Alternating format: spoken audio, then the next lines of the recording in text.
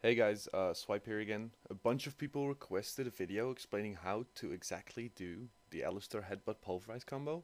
So, here it is. Remember to leave a comment with what you want to see next and also subscribe for future videos if you have not already. Anyway, let's get started. So, a few tips before we start.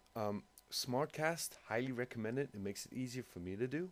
High latency might make it a lot harder for you to do because it's just a bunch of button mashing, which can of course be affected by high latency. And you need to practice this move a lot because, like everything in League of Legends, this takes a lot of practice to pull off. But here you can see me do it. Basically, what I do is I put my W, and as soon as I get my W off, I spam Q. What makes the combo happen is you spam Q while you're in the movement of W. So as soon as your headbutt ends, you pulverize them. You'll see it in slow-mo here. While I'm traveling from my headbutt, I pulverize. So as soon as my headbutt lands, I get the pulverize off. That's why high latency makes it hard to do, because it might not register while you're doing it, while that you're casting pulverize in your headbutt. But yeah, that's basically how you do it. Here you go again. As soon as I W, I start spamming Q, and you can see the bar, the channeling, starting while I'm still in the movement of my headbutt, which is what you want. That's how you pull it off, basically.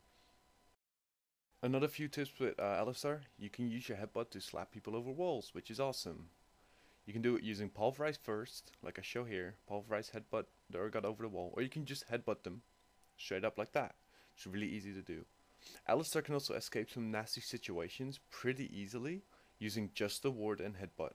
Here you can see me do it to the right camp. Ward over the wall to get vision, and W over the wall, and that's how you escape people that cannot jump walls. And there you can do it to the golem side as well. Oh, and one more thing. Alistar's ult breaks CC. Nice little tip, of course. And there you go. See it.